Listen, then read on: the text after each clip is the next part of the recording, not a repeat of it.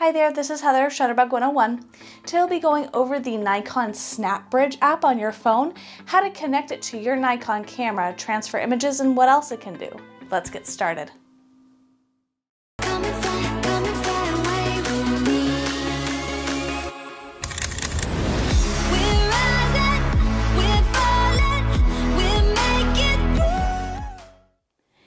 When it comes to using the Snapbridge app that is supplied by Nikon, you just have to download it on the App Store. And the app can do a few different things. Of course, it does vary from camera to camera depending on what the camera has the ability to do. So you can use it on their Coolpix cameras, you can use it on their DSLRs, you can use it on their mirrorless cameras, which is why I have the Z6 Mark II here to show us how it's done.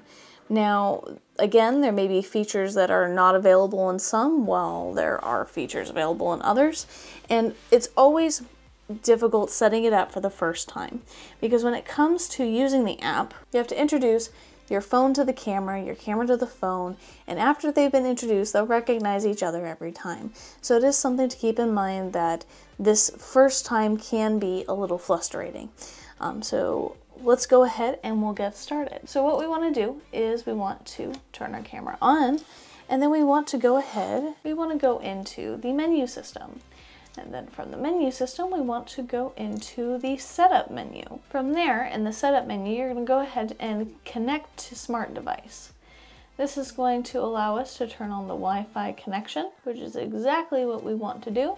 Wi-Fi connection established. So because we have to introduce the phone and the camera for the first time, on the phone itself, we're going to go ahead and go into our settings. From there, we're going to go ahead and go to Wi-Fi, and we're going to find Nikon Z6 II. From there, I'm going to type in that password.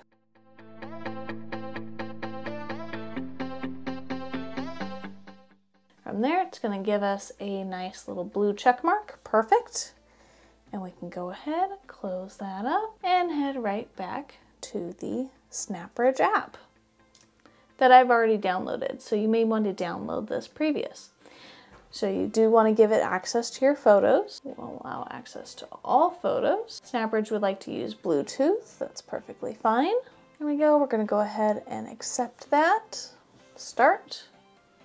Welcome to Snapbridge. Connect to camera. Okay, we are using the mirrorless camera. Okay, we have established a Wi-Fi connection.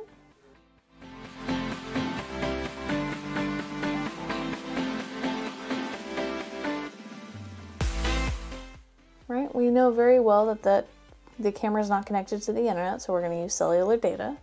Sure. All right, so this is connected to camera via Wi-Fi. We're going to go OK. Snapbridge would like to send you notifications. Yeah, this is up to you. I'm going to put don't allow. I don't think it's necessary. Right, so from here, you can actually go to download photos. To view raw images, change these display settings. We're going to go ahead, because I did them all on raw. We're going to go ahead and we're going to view raw as well. We're just going to view photos for now. Okay, done. So now here's all of our raw images. Say I want to save this one here. It's a nice one. Now let's see about downloading it. So what it's going to do is, because it's a raw image and phones do not handle raw well, we can do the original format, but the 2 megapixel JPEG, if you're just sharing it on social media or something like that, should do just fine. But let's see what also happens when we do the original format. Looks like that's going to take a little bit of time just due to the fact that it is a very large file. As you can see with the little blinking light here, the camera is working on getting that transferred. And now that that's done, we can actually go back to our photos here. So here is the JPEG image, which came out pretty fantastic. And you'll notice that the raw image, labeled raw up here, is just coming out blank because I need to open it in a program that can read RAW, like Adobe Lightroom, something like that, where I can upload it and it's gonna know right away. But for now, I'm just gonna delete it because I'd rather just take it from the camera and put it right into Lightroom myself. but to share to her mom, to her friends that she got her senior photos done today, this would be a great photo to just be able to send right off from the phone. Pretty great. When it comes to other things you can do with the app, you also have the option to do remote photography. We're going to make sure that we are properly connected here. And you'll see that when it comes to your home Wi-Fi, if you try and connect to one or the other, you may find that it has you run through this multiple times. Like my Wi-Fi immediately reconnected to my home Wi-Fi. And the reason that is because my home wireless is going to be much stronger, bigger, badder than this little Wi-Fi signal that the camera puts out. So it's always really important that you remember that if you're trying to do this at home, you may need to reconnect to the camera several times. Now, if you're in a cafe somewhere, if you're in the middle of the ocean on a cruise, then you're not going to have any issues because guess what? It's going to be able to read this every time. So we're going to go ahead. We're going to make sure that we reconnect to the camera here, getting our little blue check mark, going back to our Snapbridge, and now you can see we are now connected to the device. Now it does have a little bit of lag there, but overall it's not too shabby. Let's go ahead and we'll focus it right in on the sign. So from there, I can go ahead and I can focus with my phone now. I can take a picture right from my phone, and it's going to download that right into my photos as well. I should be able to change certain things like the camera mode to the video mode. You can change your PSA and M mode here, which what file format that it's going to be saved in, which is of course JPEG, how many pictures you can take, which is 478, what the battery level the camera is at.